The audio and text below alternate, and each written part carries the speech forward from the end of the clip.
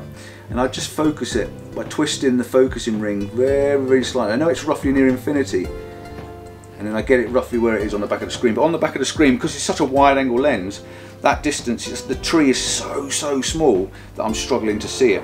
So what I would use is this loop.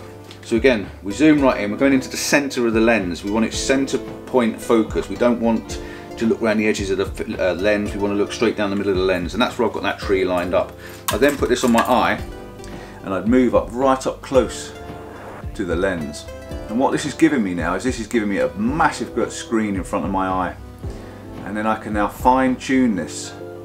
Just finely, we're moving this focus wheel a millimeter at a time, just a 1/16 of an inch, just to move enough to get that tree as sharp as I possibly can. And every time I do it, I just check and look.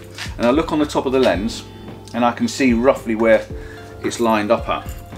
So when I'm going to take the picture, I'm going to put this on a 2-second timer, so there's no camera shake. I'm going to hit the button, let it take the picture, and then I'm now going to view the picture. So I press on the back of the camera, zoom right into 100%, get my loop back up again, and I'm just going to have a look and see how sharp that is. And it's pretty good. It's pretty good. But now I'm going to have to underexpose it slightly because we're in sort of a dark area. So I'm going to underexpose it. So I've got just the sky and just that tree in the background. And I'm going to do the same again. I'm going to zoom in. I'm going to look on the back of the tree, right away in the distance, and I'm just going to mess with the focus ring until, for me, it's just coming into focus. And I'm just checking on the top of my camera as well where that's actually lining up, because every time I do it, I'm coming roughly in the same position to where I've already marked it. And this is what I'm going to show you. I'm going to take another image at that 2-second timer, so there's no camera shake. We're shooting at f2. We should be shooting at f2. We're shooting at f2. This way, that is the smallest focal distance. We're going to just put that live view back on again, and we're going to zoom back in as far as we can, and we're going to check it with the loop, because this is the closest I can get to this screen, because this screen's now massive in front of my eyes, and I can see all the little branches on the tree. So that's about as sharp as that's possibly going to get.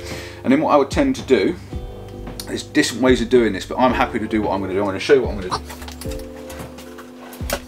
I have a small sharp knife, and all I would do then is just where the little spot is on the top of the camera, I'm just going to mark 2 very fine lines right on the top, and I'll show you what it is I'm doing. I'll zoom right in so you can see what I'm doing just there. I've got the center spot there, which is your focus point, and I'm just going to put 2 little lines on the top of my lens. Now you can put a piece of tape over the top, put a little bit of tape and mark it with a pen, but this is my lens and I'm happy to do that. And if I pass it on to anyone else, I can actually say the 2 tiny little lines on the top there are actually my focus points at infinity.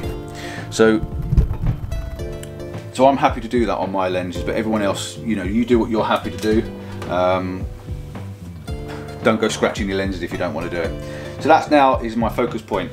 If I'm going out at night and it's going to be dark, I've normally got a torch with me, so I know I can get on the top of there, I can line that up, put it on those 2 lenses, bang, and I know that's going to be sharp every single time.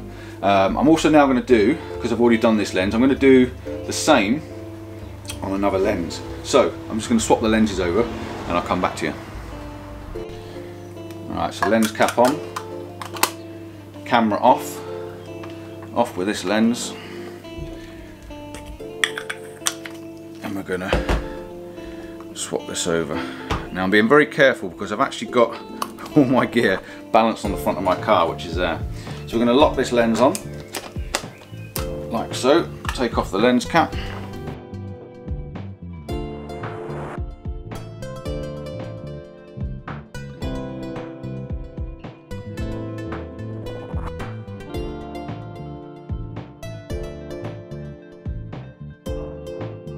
But there's nowhere on the front of this lens to mark.